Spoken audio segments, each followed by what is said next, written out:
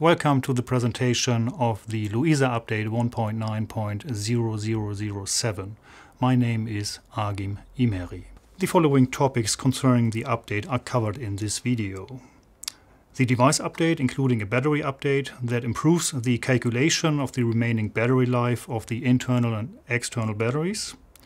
A selection of whether the device is used non-invasively or invasively, including various automatic alarm settings, so-called presets, an improvement of the circuit test description, a special feature at the leakage high alarm setting in the single circuit valve system, an improvement of the inspiratory trigger in the single circuit valve system.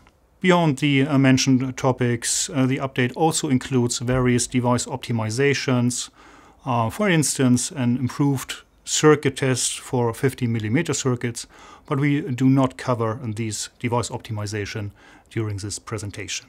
Before we look at the changes in the device, we would like to show you how the update is carried out because there's a special feature here when updating the internal and external batteries. First of all, we insert the USB flash drive and wait a few seconds until the following message appears. Now we confirm that we want to do the update and start the process. Now we again wait a couple of seconds until the device reboots and until the update screen appears. In the lower left corner we see that the update file is now transferred onto the device, and now the update starts. As soon as the update is completed, the reboot button appears on the upper right corner. We now remove the USB flash drive and press reboot.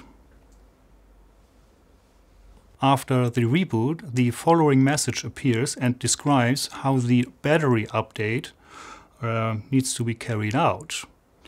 We need to connect the power supply, and special attention must be paid if external batteries are used to connect these external batteries now as well, because otherwise later on the external batteries can only be updated in the service menu by a trained technician.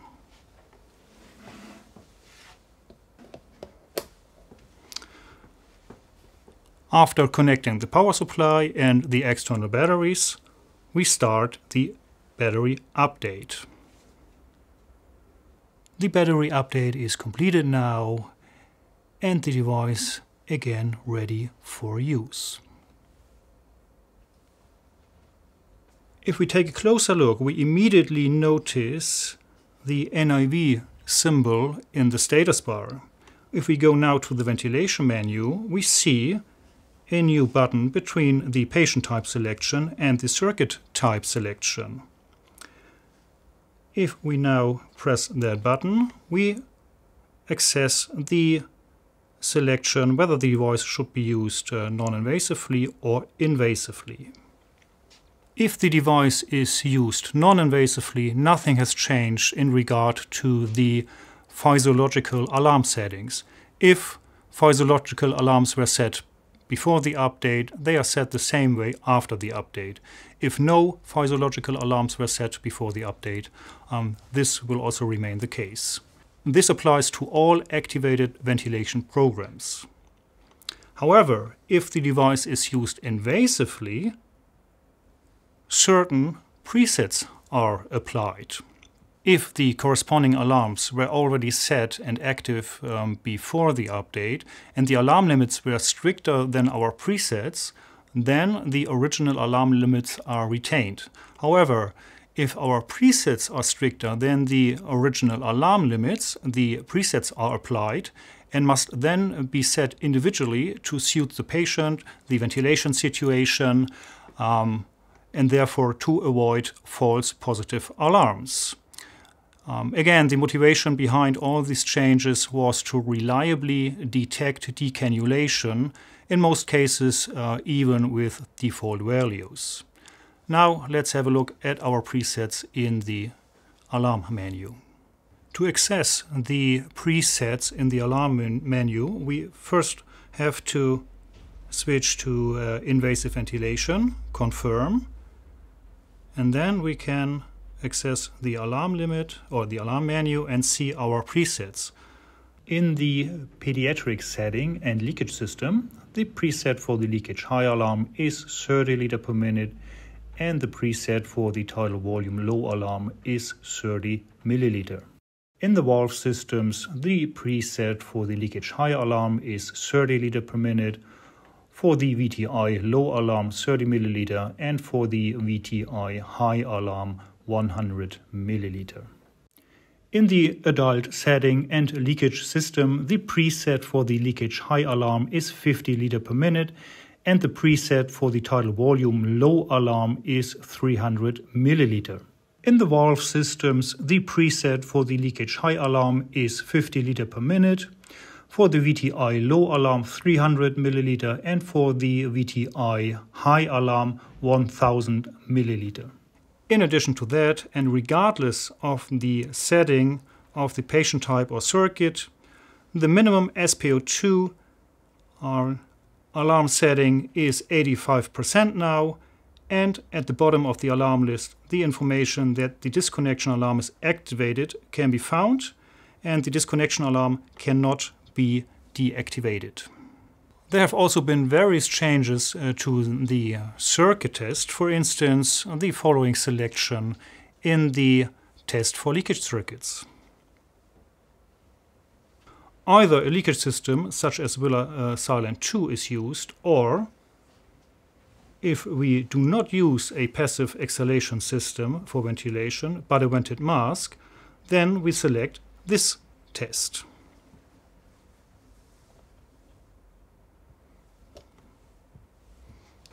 Or if we go to the test for valve circuits, we see the following change.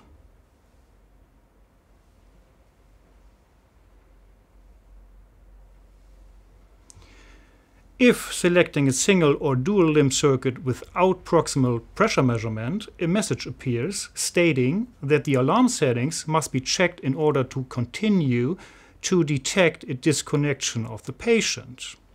Why is this necessary? If we use a circuit with proximal pressure measurement, the accessories close to the patient, such as catheter mount or HMEF, are measured during the circuit test, and therefore a disconnection detection is warranted.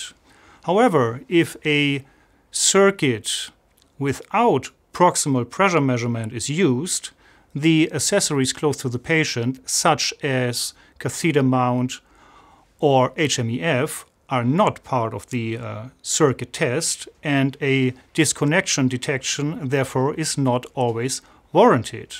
In order to detect a disconnection in that case, special attention must be paid to setting physiological alarms. Let's go through the circuit test for a circuit without proximal pressure measurement step by step. First of all, we connect all accessories close to the device and close off the circuit.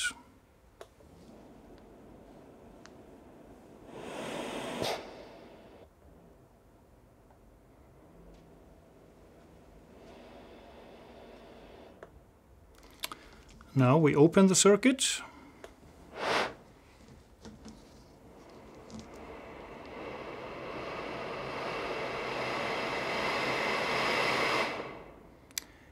And now, after the test is completed, we connect the accessories close to the patient. After that, we go into the alarm menu and set the according physiological alarms. At this point, we would like to address a special feature on the alarm settings. This special feature only occurs in single-circuit valve system and concerns the leakage high alarm. If, for example, we are ventilating in a dual limb circuit and have no leakage, the leakage value is specified as 0. and we set our leakage high alarm accordingly, for instance to 20 liters per minute. This is possible because the circuit provides us with all information necessary to determine the leakage based on the inspiratory and expiratory information.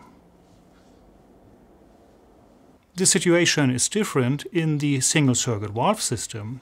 In the single-circuit valve system, to determine a leakage based on the inspiratory and expiratory information is technically not possible because the expiratory information is flushed out through the valve.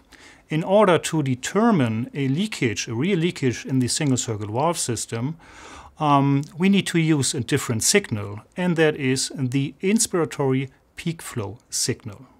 Because of the before mentioned reasons, the peak flow has been labeled as leak in the leakage high alarm setting.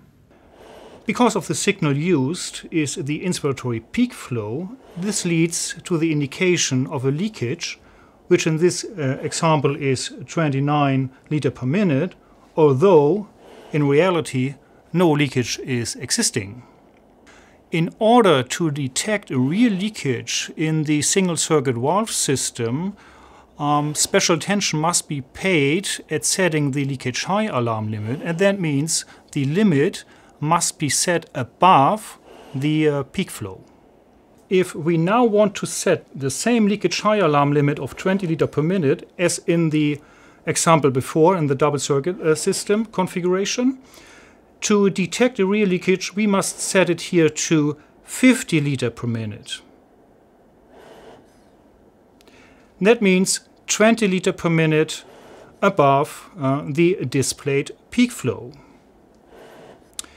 In addition to the leakage high alarm setting, the peak flow is also indicated in the actual value table of the documentation view. Finally, an information on the improved trigger in the single-circuit valve system. In the past, very sensitive trigger settings led occasionally to a buildup that means increased respiratory rates. This update improved the robustness of the inspiratory trigger so that the sensitivity levels can now be used more effectively. If very insensitive trigger settings were used to prevent these increased rates, it may now be beneficial in those cases to readjust the trigger settings.